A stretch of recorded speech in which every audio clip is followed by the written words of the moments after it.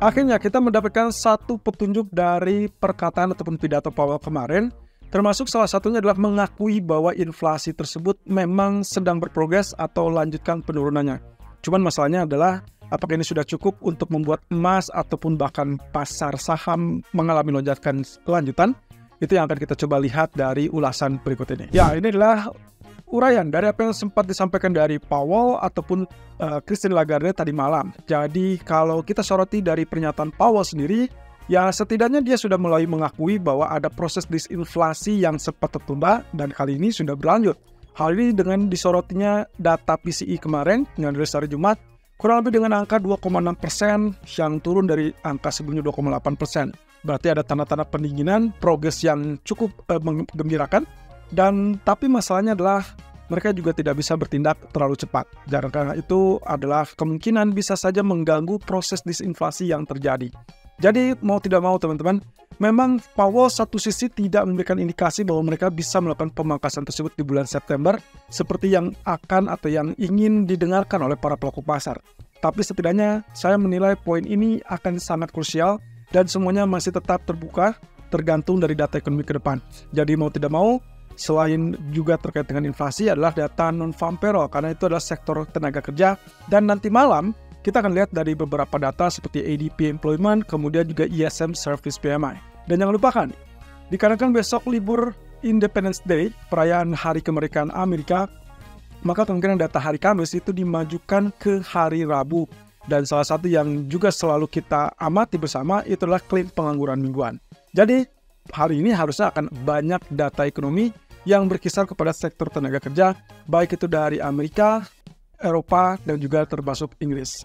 Nah, satu sisi, dari Christine Lagarde, dia mengakui bahwa ya inflasi mereka lebih unggul daripada Fed yang tertahan di 3,3% atau bahkan PCE-nya 2,6%. Sementara di Eropa, mereka sudah mengklaim inflasi CPI-nya sudah berada di 2,5%. Angka terakhir yang tercantum yang dirilis kemarin itu menunjukkan angka 2,5%. Cuman sayangnya, core inflation-nya atau core CPI-nya ternyata masih ya sedikit naik lah. Dari 2,8 menjadi 2,9. Nah, tapi dalam hal ini, inilah yang ditunggu-tunggu oleh pasar. Karena pengakuan tersebut berarti mengindikasikan bahwa ECB seharusnya sudah prepare untuk melakukan pemangkasan yang kedua kalinya. Hanya saja kita tidak mendapatkan secara spesifik dari apa yang disampaikan oleh Christine Lagarde tadi malam. Apakah dia akan melakukan pemangkasan di bulan ini? Misalkan pertemuan 18 Juli, ya who knows ya, tapi kemungkinan tergantung data. Dan semua ini mengarah kepada data-data seperti inflasi dan juga tenaga kerja. Nah, ini dia teman-teman. Posisinya adalah kalau misalkan seperti ini, harusnya kita akan dapatkan Euro USD itu akan mengalami pelemahan terlebih dulu.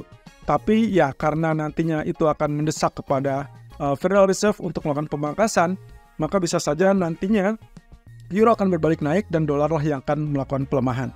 Satu sisi, dari apa yang disampaikan oleh Powell tadi malam, dua strategis memberikan rekomendasi ataupun pandangan mereka, yaitu dari Goldman Sachs yang memandang bahwa mereka masih tetap yakin pemangkasan pertama itu akan dilakukan di September. Walaupun tadi malam Powell tidak memberikan indikasi dan bahkan menolak untuk menyebut bulan tertentu untuk melakukan pemangkasan. Yang terpenting clue-nya adalah inflasi sudah dalam progres untuk disinflasi, artinya proses penurunannya yang tetap berlanjut, dan itu berarti akan membuka peluang untuk berikutnya kalau misalkan memang inflasinya sesuai dengan arah ataupun bahkan tujuan dari Fed itu turun sampai ke 2%. Nah, sementara kalau misalkan berikutnya, jadi menurut Goldman Sachs setelah September itu akan dilanjutkan dengan pemangkasan berikutnya 25 basis point yang mungkin bisa dibilang ya anggapannya adalah 25 basis point ini berarti 2 kali 25 basis point ya di tahun 2024. Nah, ini terlepas dari dot plot untuk 2025-nya. Karena yang paling penting bagi market untuk saat ini adalah melihat dari 2024-nya seperti apa. Nah, satu sisi lagi, kalau kita lihat dari ahli strategis lain, dan kali ini dipojokkan adalah Lazard Asset Management, mengatakan bahwa mereka masih cukup yakin masih ada peluang 3 kali pemangkasan. Ini cukup menarik ya. Setelah beberapa waktu lalu kita mendapatkan dot plot yang terbaru dari FOMC, justru beberapa bank menilai bahwa kemungkinan agak tipis untuk melakukan 3 kali. Melainkan mereka sudah mulai turun dengan perspektif mereka kurang lebih 2 kali. Itu pun maksimal. Bahkan ada beberapa yang menilai hanya 1 kali sesuai dengan dot plotnya, dan juga ada yang menilai tidak akan terjadi pemangkasan. Ya, apapun itu, inilah pandangan dari kedua ahli strategis dan kita tinggal tunggu saja apakah dua-duanya benar atau mungkin ada salah satu yang bisa dibilang mungkin data lalu kemudian mendukung juga untuk pemangkasan atau bahkan tidak sama sekali. Ingat, minggu ini kita masih akan menunggu data non-farm payroll, dan 2 minggu ke depan ataupun bahkan minggu depan mungkin kita akan lihat beberapa data ekonomi seperti inflasi CPI termasuk juga data PCE berikutnya. Jadi masih ada panjang jalannya sampai ke pertemuan FOMC kurang lebih tanggal 30 dan 31 Juli. Nah, sementara itu terkait dengan Japanese yen yang sampai saat ini kita tidak dapatkan petunjuk apapun, teman-teman. Agak minim petunjuk setelah Kementerian Keuangan menunjuk Mimura sebagai wakil Menteri Keuangan yang juga diusung ataupun ditunjuk sebagai diplomat mata uang. Berbeda dengan masa Kanda atau yang kita kenal dengan diplomat keuangan Kanda kemarin, dia lebih rajin memberikan katakanlah mungkin semacam intervensi verbal. Sementara untuk Mimura ini kelihatannya agak adem ayem dan kita belum dapatkan petunjuk apapun. Jadi SOCGEN menilai bahwa ini ada kecenderungan kenaikannya masih bisa berlanjut, bahkan target yang semula di 161.3 ataupun 75, kemungkinan mereka melihat akan ada potensi untuk kelanjutan di 163.75.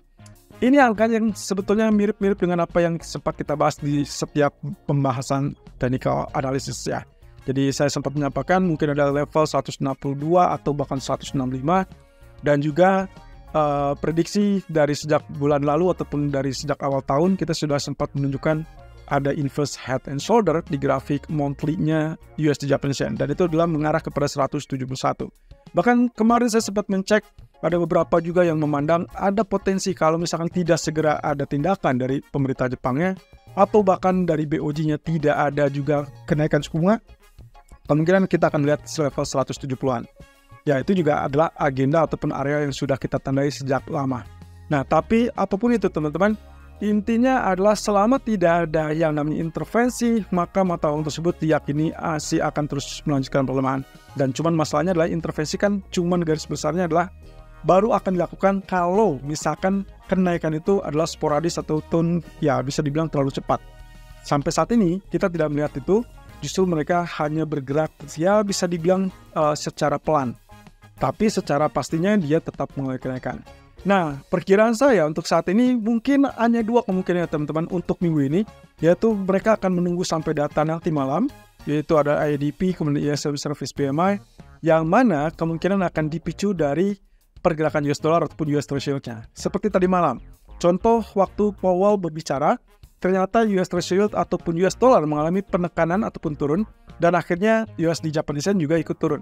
Nah, mungkin nanti malam kita akan lihat hal yang serupa. Jadi tinggal tunggu saja data ekonomi seperti apa. Cuman di sini yang perlu saya ingatkan adalah apapun yang terjadi dengan efek yang bisa dibilang efek eksternal, kelihatannya itu tidak bisa atau tidak mampu untuk menekan USD Japanese Yen terlalu jauh. Jadi hati-hati, range-nya akan sempit, dan hati-hati juga kemungkinan untuk berbalik ke atas akan sangat terbuka atau makin terbuka. Nah, satu sisi lagi, ya poin keduanya adalah memungkinkan untuk mereka menunggu tindakannya adalah saat data non-farm payroll Amerika dirilis di hari Jumat. Nah, ini yang juga agak meragukan ya. Apakah mereka memang sengaja menunggu momentum tersebut, atau yang kemungkinan ketiga, dan ini di luar minggu ini, yaitu kemungkinan saat FOMC meeting 30-31 Juli atau saat BOJ meeting tanggal 31 Juli. Ada apa? Ya, kalau kita lihat FOMC kemungkinan akan pertahankan suku bunga. Jadi yang akan dimanfaatkan di situ adalah pernyataan Powell, lagi-lagi apakah dovish atau tidak. Kemudian juga besoknya kemungkinan akan diharapkan untuk BOJ melakukan kenaikan suku bunga. Jadi saya pikir Mimura ini kemungkinan dia akan ngerem dulu, tidak akan lakukan intervensi yang diharapkan, melainkan dia akan lihat secara cermat data-data ekonomi yang ada dari Amerika ataupun dari Jepang. Tapi pemicunya kemungkinan kita mungkin belum tentu akan dapatkan intervensi tersebut kecuali mendesak, tapi kemudian hanya bersifat sementara dan ujung-ujungnya masih mengandalkan kepada kebijakan BOJ. Jadi pertanyaan selanjutnya yang paling pamuncak adalah apakah BOJ akan menaikkan suku bunganya di akhir bulan ini atau tidak? Kalau tidak, 165, 170 akan sangat memungkinkan untuk terjadi. Nah, ini adalah pandangan dari UBS untuk kuartal ataupun ya kita kenal dengan semester kedua tahun 2024. Jadi memasuki kuartal ketiga di bulan Juli, kemudian juga yang termasuk awal dari semester kedua tahun 2024, menurut UBS, mereka menilai bahwa emas akan menjadi aset yang paling disukai. Jadi ini selain terkait dengan safe haven, juga kaitannya dengan kebijakan ekonomi ataupun kebijakan moneter. Jadi, garis besarnya adalah emas ini ditinjau sebagai aspek mungkin yang bisa dibilang untuk diversifikasi portofolio, terutama kalau kaitannya dengan nilai geopolitik yang bisa dibilang agak kurang menentu.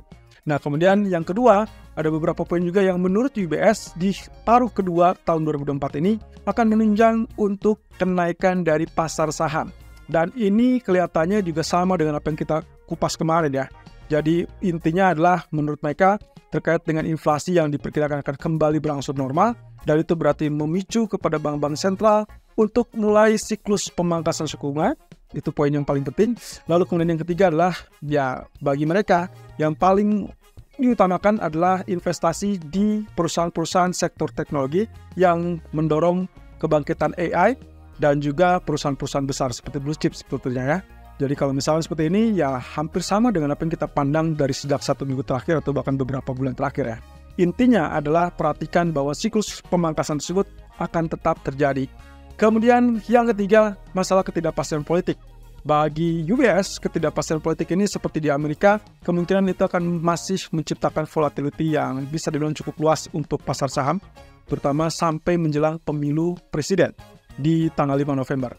Nah, kemudian gejolak geopolitik ataupun politik yang ada di Prancis itu juga akan kembali mengukuh. Ingat, setiap ada peralihan kepemimpinan dari pemerintahan yang lama ke pemerintahan baru, itu kemungkinan ada ketidakstabilan. Jadi itulah yang memungkinkan bagi pasar ataupun para investor agak sedikit mawas diri ataupun menjaga supaya tidak terlalu agresif berinvestasi di negara tersebut. Nah, imbasnya seperti yang besok akan terjadi adalah pemilu yang terjadi di Inggris. Kalau kita perhatikan jangka pendeknya itu akan terjadi ketidakstabilan. Jadi kalau ketidakstabilan itu terjadi, maka pound sterling akan melemah terlebih dulu. Setelah itu kalau memang ternyata sudah adjustment terkait dengan kebijakan dan juga perhitungan-perhitungan lainnya, termasuk juga investor-investor yang masuk ke negara mereka, barulah kemungkinan bisa dibilang pound sterling agak menguat. Ini akan berseberangan sebetulnya dengan apa yang direncanakan oleh BOE di bulan Agustus mendatang yang katanya baru akan mempertimbangkan pemangkasan. Oke, berarti dari semua data ekonomi untuk minggu ini, kita tinggal tunggu jobs data, yaitu berarti terkait dengan ADP, kemudian data ISM service, kemudian juga terkait dengan unemployment claim, ya, kemudian termasuk juga non-farm payroll di hari Jumat.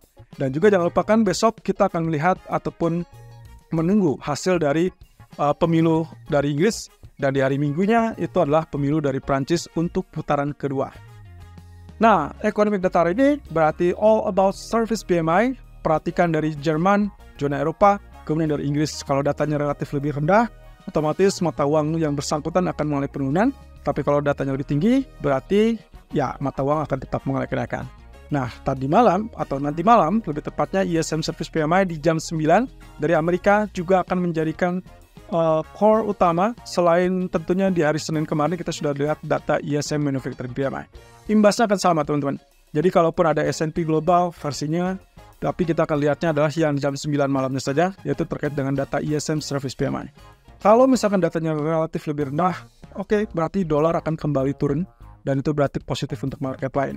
Nah, sebaliknya teman-teman juga harus memperhatikan terkait dengan data ADP di jam 7 malam. Jadi 19.15, perhatikan dulu, karena perkiraannya adalah kenaikan 163 dari sebelum 152. Ya, saya tidak tahu apakah ini nanti akan terjadi kejutan apa tidak. Karena biasanya kalau misalkan non-farm payroll sempat mengejutkan, bulan berikutnya mungkin ADP mulai nyusul mengejutkan. Tapi ingat ya, tidak ada korelasinya antara ADP yang bagus menjadikan NFP bagus atau sebaliknya ADP jelek, NFP jelek. Itu tidak ada korelasinya. Tapi yang paling penting di sini adalah perhatikan dulu, karena data ADP ini juga akan menggoncang ataupun menggoyang market.